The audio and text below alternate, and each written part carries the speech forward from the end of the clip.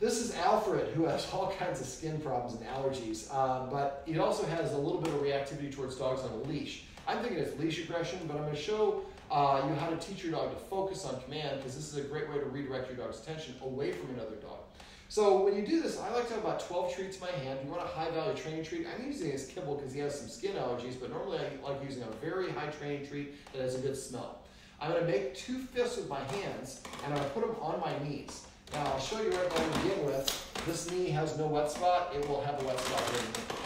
So I'm going to lure him in position. I want him to be sitting in front of me. I want my knees shoulder width apart, and I'm going to put my hands with the treats down on my knees.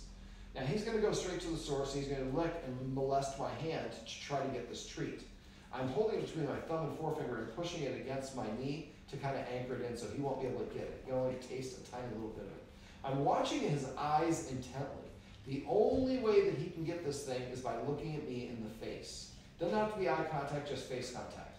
I'm not telling him to do it. I've been talking the whole time. We've been about an hour or so into the session. I'm just waiting for him to look at me in the face. And it can be just an eye dart. So when you're doing this, watch him like a hawk, especially at first. After a while, he'll stare at you like a stalker. But right now, he's just trying to take it, essentially, as a dog might. Now, he's not biting me. He's biting a little bit, but he's not biting fairly gently. So as soon as he looks at me, focus. I raise to my nose to make him look at my face, and then I go straight to his mouth. Now, focus. That's really good. I did practice a little bit off camera.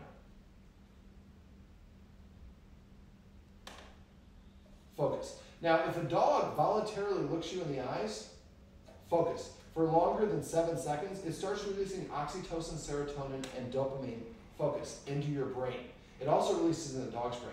Now, when dogs are stressed, focus. It's releasing cortisol, the stress hormone, into the dog's blood, which makes it a physical focus, manifestation, as well as a psychological one. If your body is producing, focus, oxytocin, serotonin, and dopamine, it stops the production of cortisol. So if you have a dog that gets stressed around other dogs or other situation, and you can find a way to stop the production of stress, the stress hormone, in this case cortisol, this exercise can actually stop your dog from being stressed out. So what I want to do is at first it's 1 second for each movement. I'll show you. I missed it. 1, 1, focus. Don't hold it at your nose, just transition. And if you watch, my hand is going to be, my palm is going to be facing him the whole time. A lot of people turn their hand up at the last minute. I'll show you the bad technique. See how he's looking down at my crotch? Mm-hmm. I want him looking at my face the whole time. But I'm not telling him or luring him to it. I'm waiting for him to do it on his own, and then I'm rewarding him for doing so. So eventually you're going to do it like this.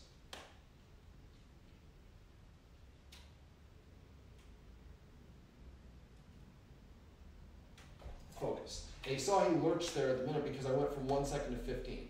The way you want to practice this, I usually have 12 treats in my hand, and I reload after each one so he knows we're still playing it. Focus. And here's the wet spot I talked about. So basically, at first he was molesting my hand. Now he's not even doing it. He's looking at me almost instantly. So now I want to start, the next time I do it, all 12 treats, I would go 1 second, 2 seconds, focus, for the second movement only.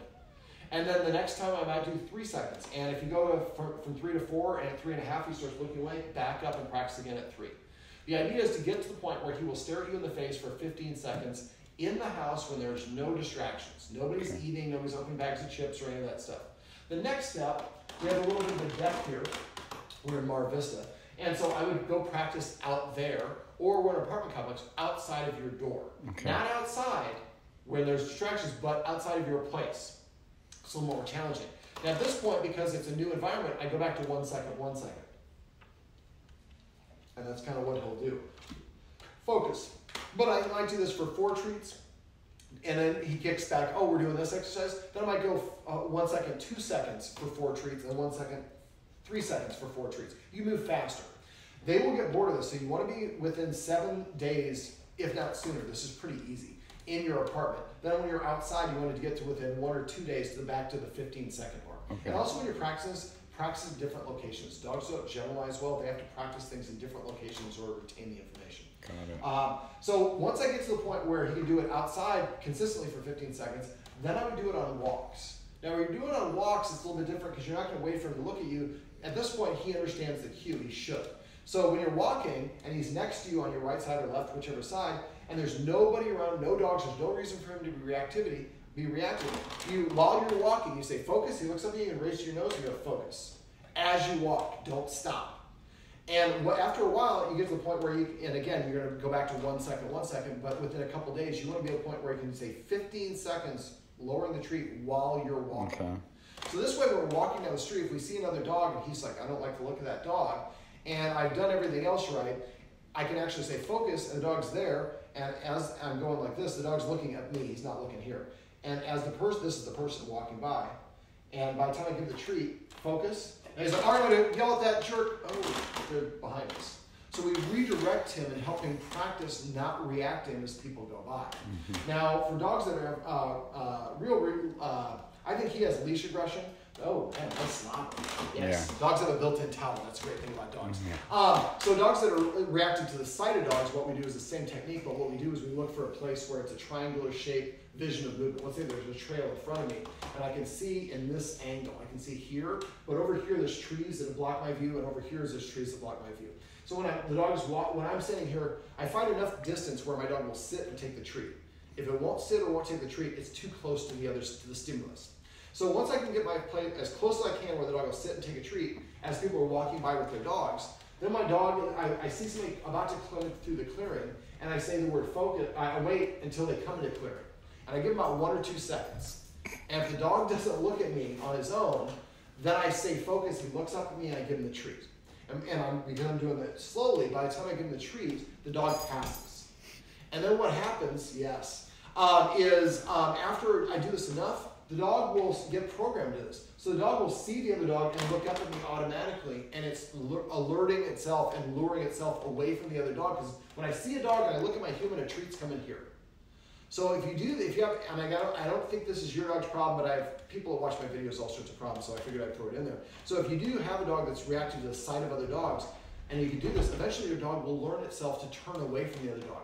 When a dog is acting aggressive towards a dog, if the camera's another dog, and I don't like the dog, I'm going to act aggressive to try to make the other dog move away. Dogs are very front-facing. Right. Well, there's another option for that. I can turn and walk away. But I can't do that if I'm focused on the dog. So if you can say focus, the dog looks up at you and they turn and walk away. And at first, you're leading the dog away. But after a while, the dog starts to figure this out. I don't like the look of that dog. I'm going to turn and walk this way, and my human will listen to me.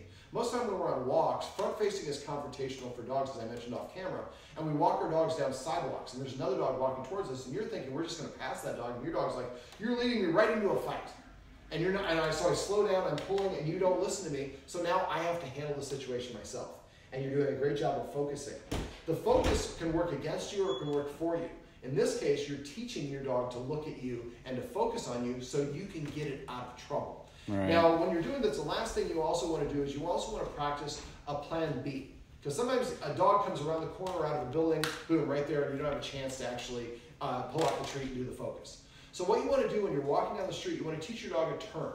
So if the dog's on my right side, and I haven't shown this for a while, now I'm just realizing, can you see my feet? Mm-hmm.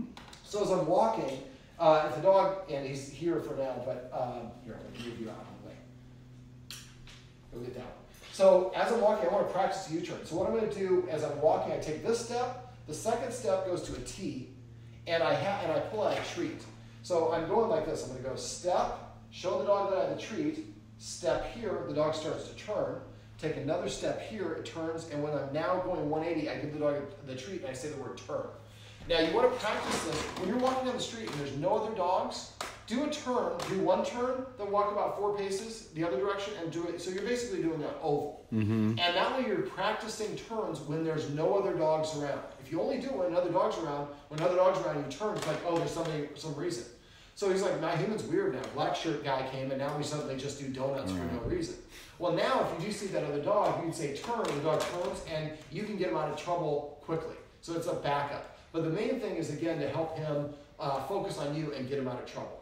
Alfred.